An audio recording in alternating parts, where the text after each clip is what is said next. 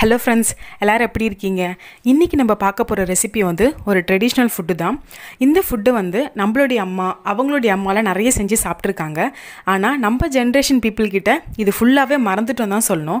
அப்படி ஒரு ரெசிபியான கேப்பக்களி இல்ல கேழ்வரகு களி தான் எப்படி செய்யறதுன்னு பார்க்க போறோம். வாங்க ஃப்ரெண்ட்ஸ் வீடியோக்குள்ள போகலாம். இந்த கேழ்வரகு களி செய்யறதுக்கு 3 பொருள் தான் தேவை ஃப்ரெண்ட்ஸ்.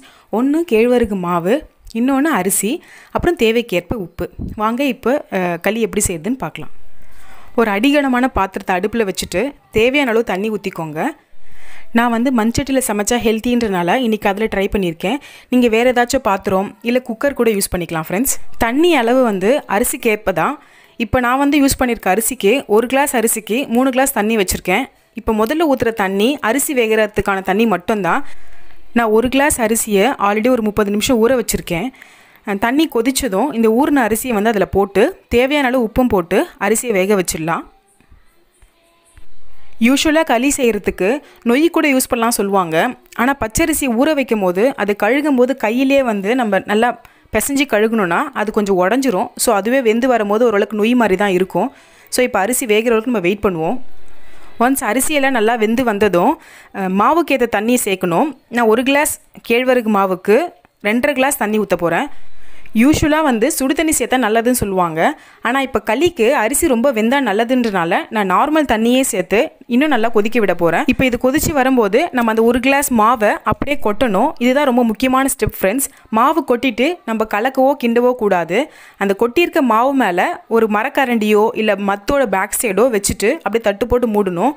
யூஸ்வலாக எங்கள் அம்மாலாம் வந்து களி கிள்றதுக்குனே ஒரு கரண்டி வச்சுருப்பாங்க, அதை நடுவில் வைப்பாங்க. அது என்கிட்ட இல்லைன்றனால நான் இன்றைக்கி மரக்கரண்டியை வைக்கிறேன். இதை வச்சுட்டு தட்டு போட்டு மூடி விட்டுருங்க. ஒரு 5 to 7 மினிட்ஸில் வந்து மாவு வெந்திருக்கான்னு பாருங்கள்.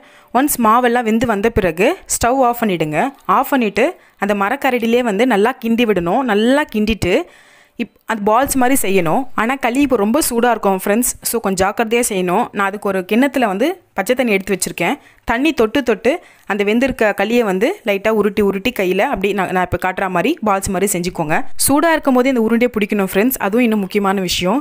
அண்ட் இந்த உருண்டை பிடிக்கிறதுக்கு உங்களுக்கு தேவையான சைஸில் இருக்கக்கூடிய குழிக்கரண்டி யூஸ் பண்ணிக்கலாம். அது கொஞ்சம் ஈஸியாக நம்ம உருட்டி பிடிக்கிறதுக்கு ஈஸியாக இருக்கும். அவ்வளோதான் ஃப்ரெண்ட்ஸ். இந்த களி ரெசிபி ரொம்ப சிம்பிளானது. ஆனால் இந்த சம்மருக்கு ரொம்ப ஹெல்த்தியான ரெசிபியும் கூட. ஆனால் யூஸ்வலாக இந்த களியை வந்து நம்ம எதோட தொட்டு சாப்பிட்றத பொறுத்து தான் இதோட டேஸ்ட் இருக்கும். நான் வெஜிடேரியனாக இருந்தீங்கன்னா ஒரு மீன் குழம்பு இல்லை கருவாட்டு குழம்போட ட்ரை பண்ணலாம். இல்லாட்டி ஒரு சிக்கன் கிரேவியோட ட்ரை பண்ணலாம். வெஜிடேரியனாக இருந்தீங்கன்னா ஒரு கீரை மசியலோட நல்லா ட்ரை பண்ணலாம். அது முக்கியமாக புளி போட்டு கடையும் போது தான் அந்த கீரை வந்து இன்னும் டேஸ்ட்டாக இருக்கும் களியோட சாப்பிட்றதுக்கு. இல்லாட்டி நிறைய காய்கறிகள் சேர்த்து ஒரு மொச்சக்கொட்டெல்லாம் சேர்த்து புளிக்குழம்பு இல்லை காரக்குழம்போடு ட்ரை பண்ணலாம்.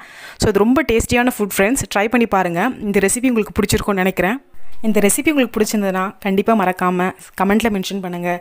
அப்படியே உங்களோட ஃப்ரெண்ட்ஸ் அண்ட் ஃபேமிலியோட ஷேர் பண்ணுங்கள். நம்ம சேனலையும் சப்ஸ்கிரைப் பண்ணிவிடுங்க. See you in another video. Till then, take care. Bye bye.